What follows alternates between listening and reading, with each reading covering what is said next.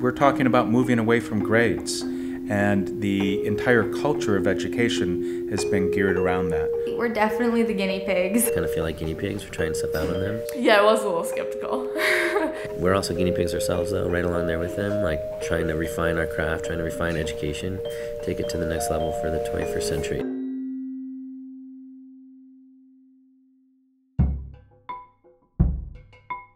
So I would say it was about 10 or 12 years ago when I was teaching an environmental science class, and we had just ended a unit on climate change.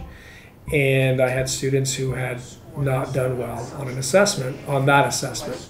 But they had done well on a number of other things, and so averaging their grade together, they had a passing grade. And I just did not feel confident that, or good about the fact that they could have taken the class and not have demonstrated clear understanding of the factors of influencing climate change. Your job is to identify the proficiencies you've met and you're all set with, and the proficiencies you have not met yet, and therefore need to make sure you're spending some of your time focusing on getting those accomplished as we near the end of the semester. We've got about 3 weeks left.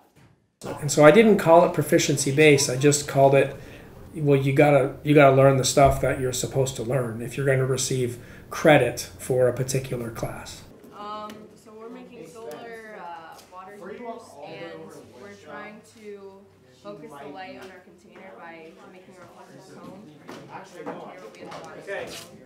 This is a pretty significant paradigm shift for the student and for the parents, and I'm also going to throw in there still for a lot of teachers. It's not what we're used to. And I think for every community, every school district, the state essentially has given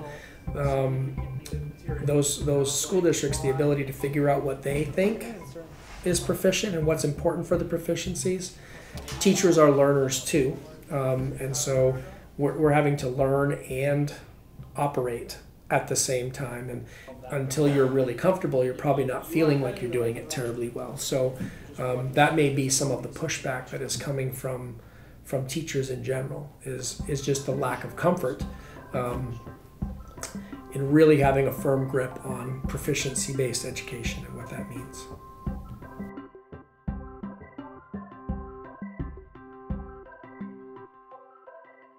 Small little slips of paper. What we'd like you to do is just to identify your top 3 choices. Number 1 would be the first country in the Middle East that you'd like to represent in this model United Nations.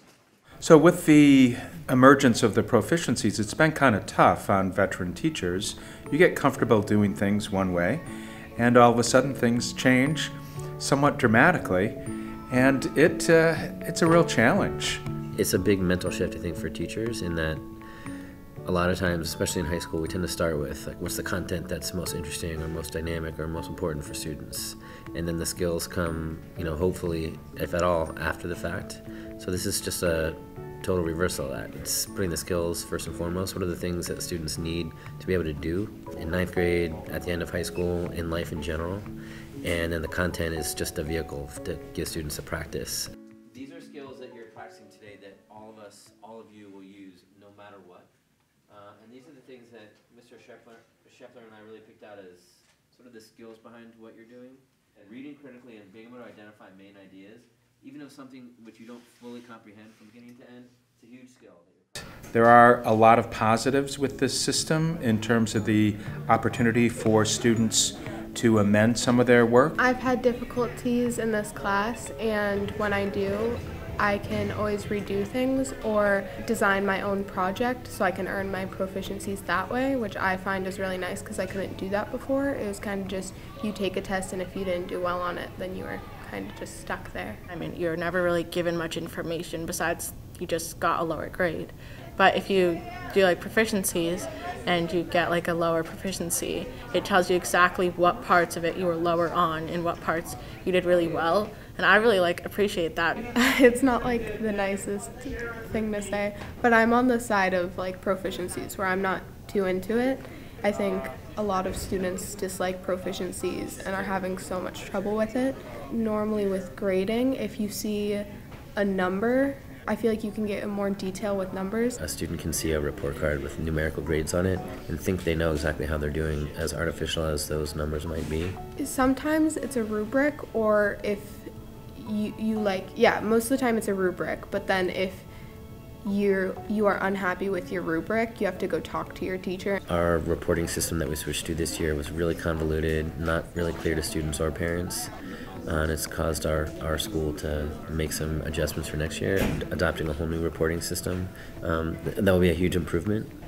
A lot of it is left to the 9th grade to figure out. Like, we still don't know what the guidelines are. We're coming up with all of the rubrics for this. Kind of feel like guinea pigs. We're trying stuff out on them, which is in a sense true. We are.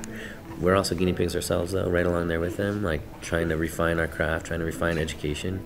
So that means that students, teachers, parents, politicians, everyone needs to be re-educated on this process and needs to be open and give this new system an opportunity to prove itself.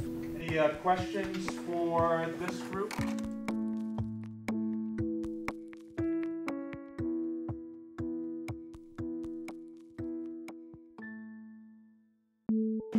Historically in math, people believe what they have to do is focus on that, the grain size is really, really small and all these different skills that you have to learn. Where I think that how humanities have been studied over the years has been a little bit different, and so it doesn't feel as big a change. I'm going to assign each table something that they have to prove or explain. Okay? So 2 minutes with your table mates, start sharing your observations and questions. If I think about when I was a more traditional teacher and I would kind of draw all these connections, the connections I was drawing for students were within a unit. And now with standards, I'm thinking much more big picture and go, okay, well, what are those big ideas overall that I can keep going back to those big ideas? Are we here? Yeah. No. If we construct rival mathematical arguments that use trig identities to simplify and verify relationships involving complex fractions? No. We don't like the complex fractions. How about constructing rival mathematical arguments that use trig identities to simplify and verify relationships? Can we do that? Can we take some steps to do that? Yeah. Okay.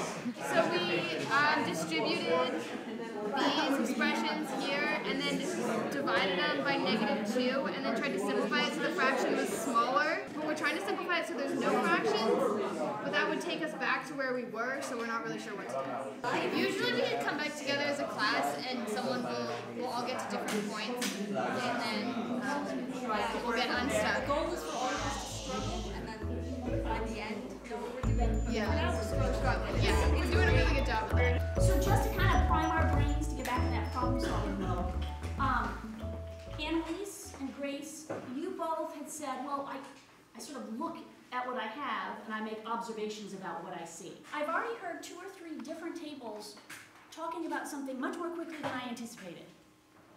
What were you guys talking about? Say again? And I think I overheard you guys talking about that as well. Is that correct? Well, and then Jennings, what do you have written on your paper? Lost. Why?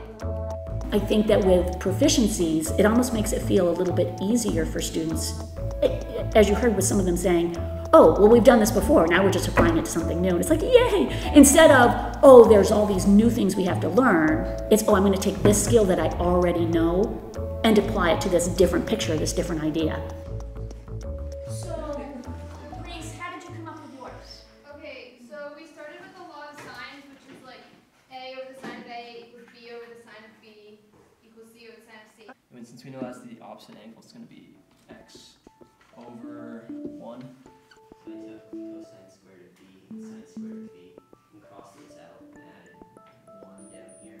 What you want is for the absolute value to go up. For me, it's you get so much more information about what your learner has learned. There are certain algebraic skills that we need to be able to use with our trig identities, but I need to know where you're at. So you'll notice that the homework doesn't have any trig on it. If I tell you you have a B+ in trig precal, what does that tell you? It tells you nothing. If I send you a bunch of information about, and it can be overwhelming to see all those, but, oh, I'm sorry, you are having trouble with oblique triangles. You don't know how to apply those ideas. I think for me, it's about that information. What information do you get very specifically about your learner? Let's leave it. But is it right? It's adorable that you think I can do that in my head that quickly. I love it. Let's leave it. That's interesting. So Kai was saying that's because they're negative. Oh, but this one's not.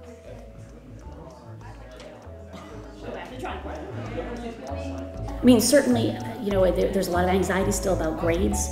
You know, students have to apply to colleges, and colleges look at grades, and so how do we reconcile standards with grades? You know, I almost had this like vision of this really big problem-solving target up on the wall, and like every once in a while going, okay, today, where are we at now? How does this task that we just did apply to that? Where are we feeling confident? What more?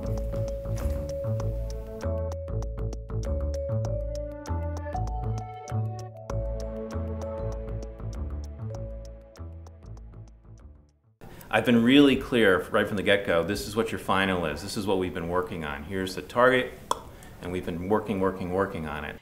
Okay, so reflecting on your learning in Socrates Cafe using the learning scales. What people were doing before that, or at least what we were doing before that, what we had been introduced to. Michaela Byam to the middle level office, Michaela Byam to the middle level office.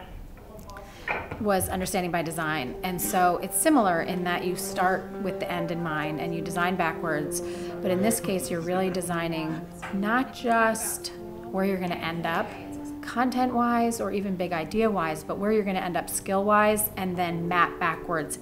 What opportunities and experiences are you going to provide for students so that you can coach them to get all the way, you know, to proficient and beyond. So we do things called learning scales. I don't know if you know anything about them, but it pretty much goes from getting started, basic proficiency, proficient, and proficient with distinction. And then you just compare your work to the learning scale, and if you meet the criteria, you're proficient. We can think about like, well, what is a good listener? What is a good speaker? But I also think that as it was a new class, it was a clean slate where we could really work on proficiencies. They don't make the learning scale and just show it to you. It's like it's a discussion about what should be on the learning scale, what should be considered proficient. That for us has been key this year, is including the students in the conversation right from the beginning. We showed them the scales, we put it so that they could edit and comment. Kate's really good at, well, what are the learning opportunities we can do so that by the time a student looks at the learning scale, they see, oh, I'm already on it. Just a real entry point, like an on-ramp. And here's what you do next, and here's what you do next. And we were getting so much better, actually, or at least I was getting better at teaching all of the tiny little steps. Link evidence of why you, watch out, not behind you, why you think where you are. Okay, so find evidence, and if you can't find them, you can ask, what are you using for evidence? Or you can call one of us over, okay? Step 3, you're going to get into an assigned pair, and we're going to do this to just mix people up. We'll do it by number after, to talk about how did you evaluate yourself, which one did you use, and then what did you use for evidence. And then the last piece is reconvening in the large group and sharing a little bit about, please describe one way in which you've grown in Socrates Cafe this year, okay? It's not like stuff slapping grades on stuff anymore. It's a understanding based thing. I'm the valedictorian for this class, and so yeah, like I would whip out worksheet after worksheet, and like sometimes it would just be like simple answers, like didn't even have to think about it much or like apply myself much, and they would just like stamp a 100 on it, and I wouldn't even know it the next day. Like sometimes I would have to look over it again for a test, but yeah, I'm not sure.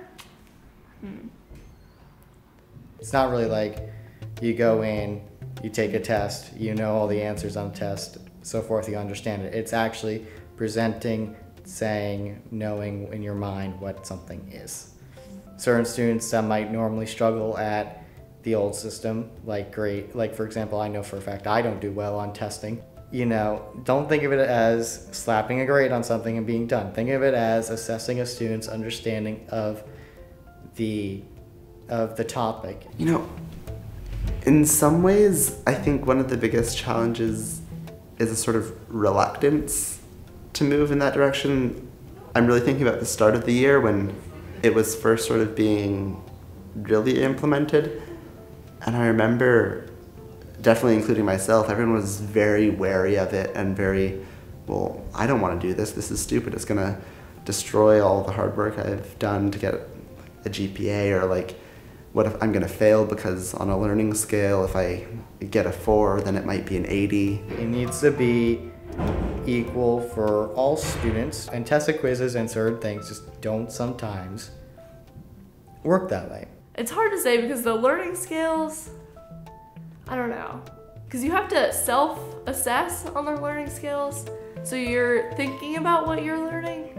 Whereas before, I was just thinking that I knew it because I did it, and there wasn't any self-reflection.